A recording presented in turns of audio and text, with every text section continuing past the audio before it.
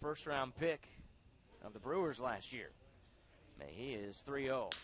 Hit on the ground, a high chopper gets over the head of the first baseman, Desi. That'll score 1 run. It'll score Balonis 2, or a deuce.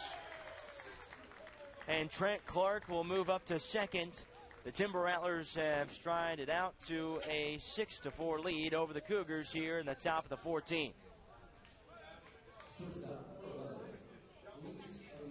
Desi was playing in. I don't know if he would have had a shot anyway. It was a Baltimore chop past his head and down the right field line, so Clark cruised into second, easily scoring McDowell and Balonis. And Wisconsin has not only taken the lead, they've padded it to 2 runs.